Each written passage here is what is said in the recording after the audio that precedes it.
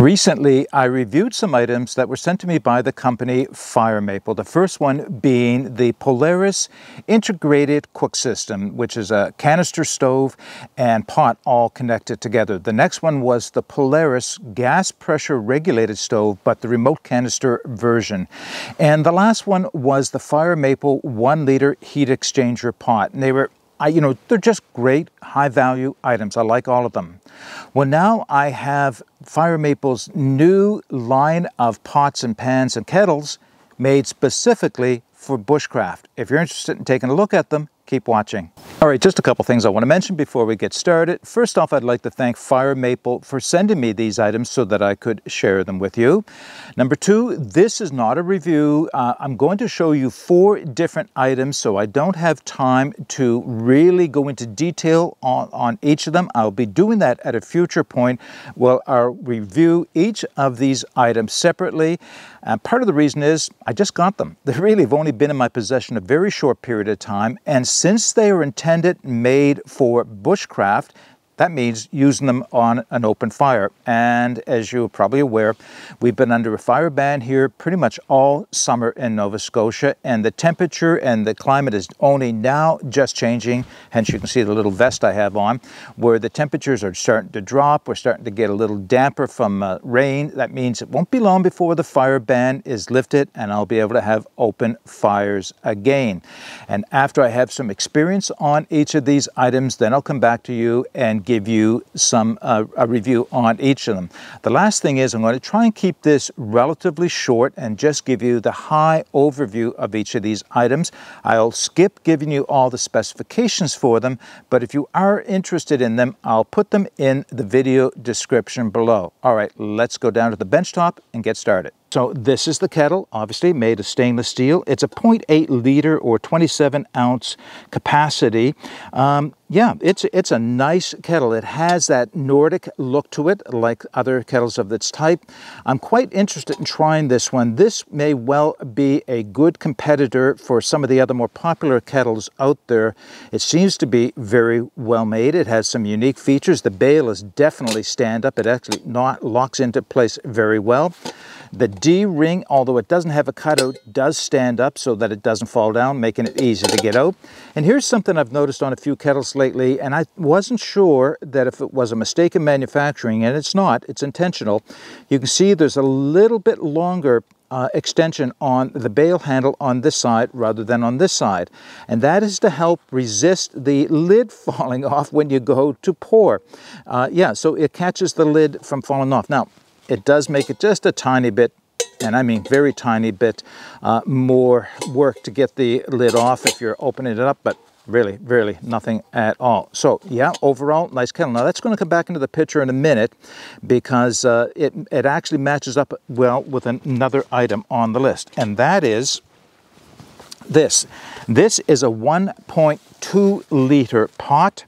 It has a dome lid, and there's another pot I'm going to show you, so I'm referring to this as the dome lid pot. It has a folding handle on top that locks down with one of those little wire extensions, so you just pop that off. It still locks down, but when you fold it over, it locks into place like that. It has a sliding part on the bar that helps lock it so it's not going to collapse on you unintentionally. And again, a stand-up D-ring on top. The lid fits very well on top. Nice deep pot.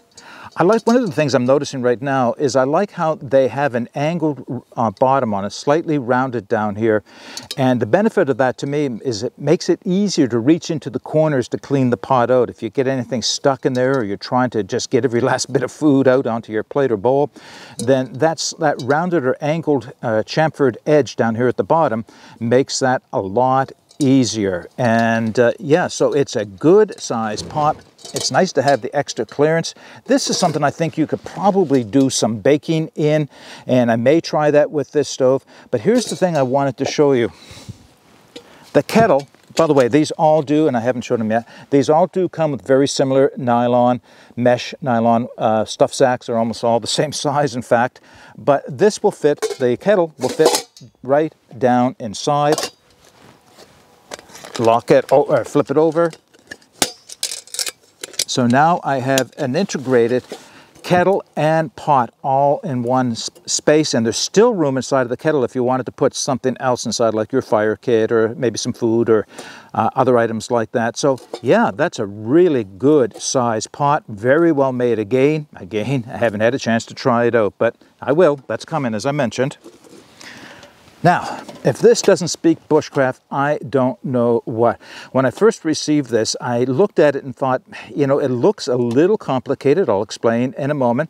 But when I started to play with it a little bit to see how well it would work, I started to think about this as this is what the zebra billy pot should have been, or could have been.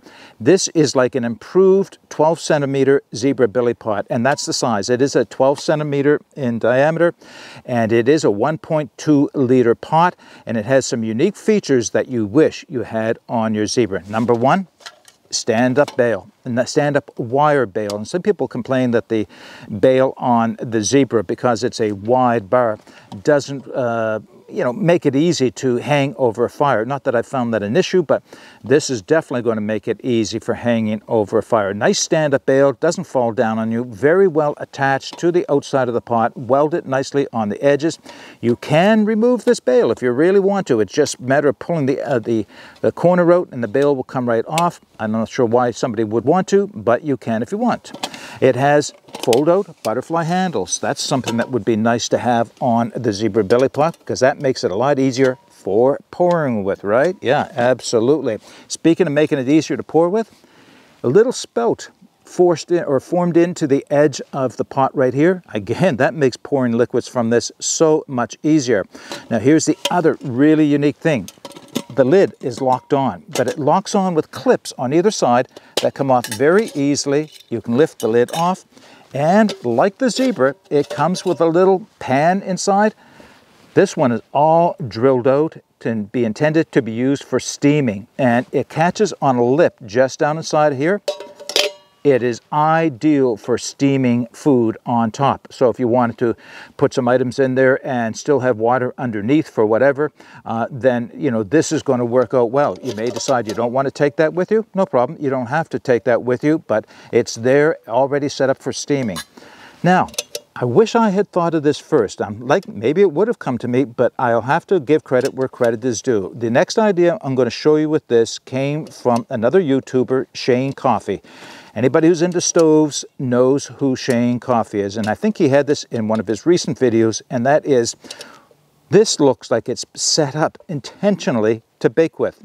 So like the larger stainless steel zebra pots, usually people do this with a 14 centimeter, 16 centimeter. It can be done with a 12 centimeter zebra billy pot, and that is to be able to use it on its side by placing something inside while it's over a flame or fire and hot coals, that type of thing. Yeah, it will. You can use this one, but unlike those other pots, the lid locks on, so you don't have an issue with it falling open. So now I can set it up to over an open flame and bake with it with something laid in on its side. So I will be doing that as part of my testing, and maybe even part of the demonstration video when I finally do a review. But once again, that's something that came from Shane Coffee over on his YouTube channel. Probably I'll put a link to Shane's video in the video description so you can see where he came up with that.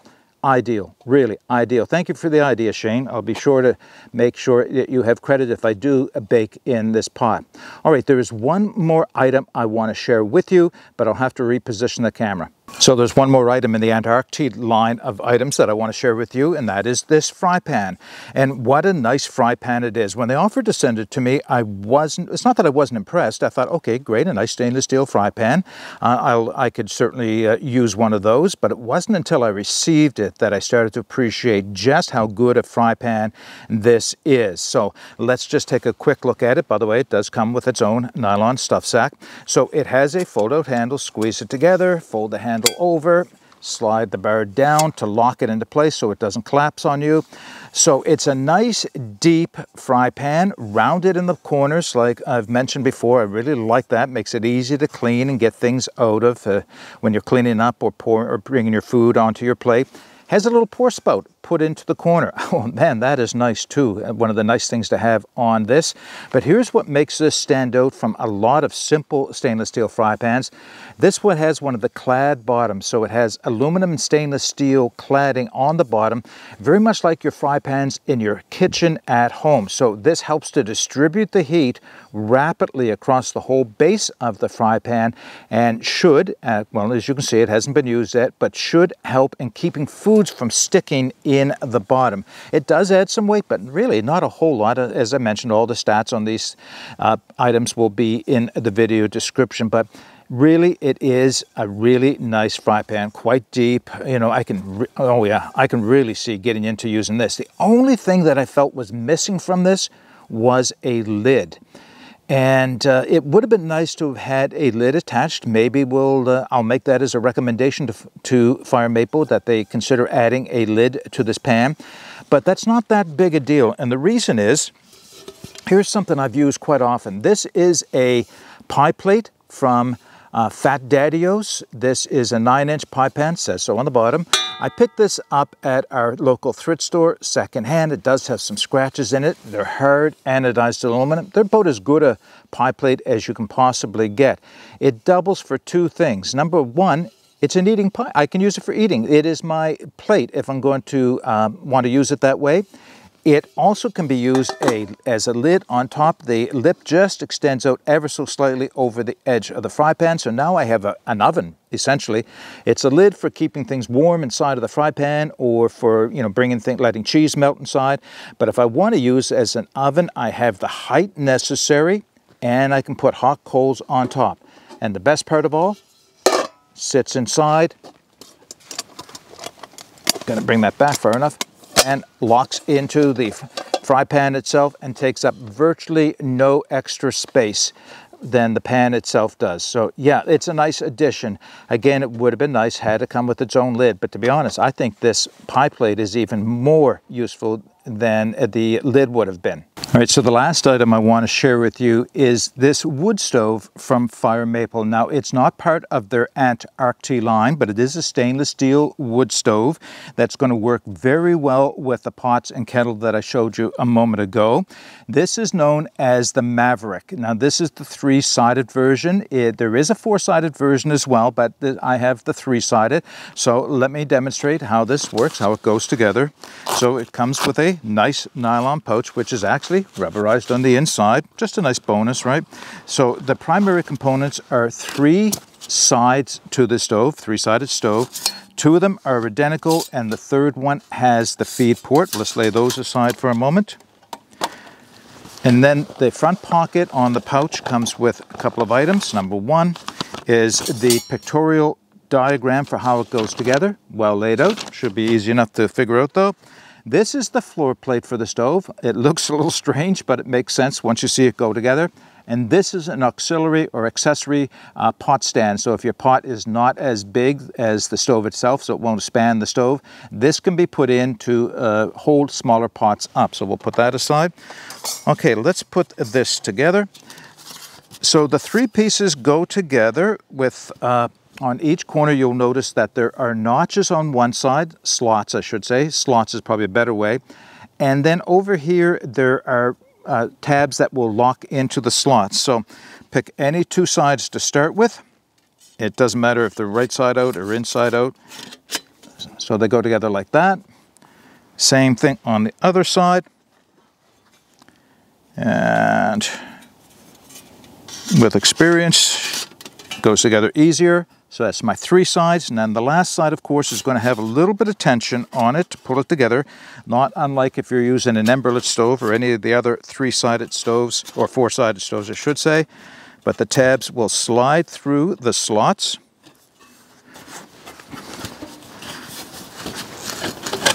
And because it's new, I don't have it there. It slid right into place. Because it was new, I don't have it kind of, how should I say, manipulated to a point where it's a lot easier to put together. So there you go. Very stable, put together, 3 sides, except there's an open base on it. Now I'll demonstrate how the bottom goes in. So look at this design, right? This hole is intended for you to put your fingers through so that you can manipulate it as it goes into the stove. So it is more or less triangular. It has 2 tabs on the end, and those 2 tabs are going to match up with any of the tabs on this, or the slots on the sides near the bottom. So just a matter of reaching in, sliding the slots or the tabs through the slots, and then slide it forward. You do have to make sure that all the sides are in position. There we go, locks into place. And you can see how that locks in at the bottom. Now, there's one thing I'll say about the stove. It is an open stove. There is no ash pan underneath it, so you do still have to be careful about where you put this when you're burning wood in it, because hot coals have the potential for dropping through. I'll probably be using it either in a fireplace or with something else underneath it. In fact, I made a little thing to go underneath this. Little piece of aluminum flashing, that's all that is. And I just put this in this virtually, I don't even think it would register on my scales for weight. But I dropped this into the envelope, and I can put this underneath the stove to keep hot coals and embers for falling through. All right, the last component to show you, of course, is how the pot stand works. So in the center of each side, there is a shorter tab that you can lay that across. There you go. And that's how the triangular pot support goes for pots smaller than the span of this stove. So this has just been a quick introduction to the Antarcti line of products from Fire Maple. Again, I want to thank Fire Maple for sending these to me so that I can share them with you. So as soon as the fire ban is lifted, I'll start using these out here in the woods over open flames so that I can bring each of these back and give you a more comprehensive review of each of them. I'm really looking forward to that, being able to have open fires again. As I mentioned in the intro, I'm going to make sure that all the specifications for each of these items are in the video description below if you want to see more about them. And of course, I'll put the links to them in the video description as well. If you have any questions or any comments, then please put those in the comments section below. Until next time, get out and explore and take that path less traveled, because it will make all the difference. Bye for now.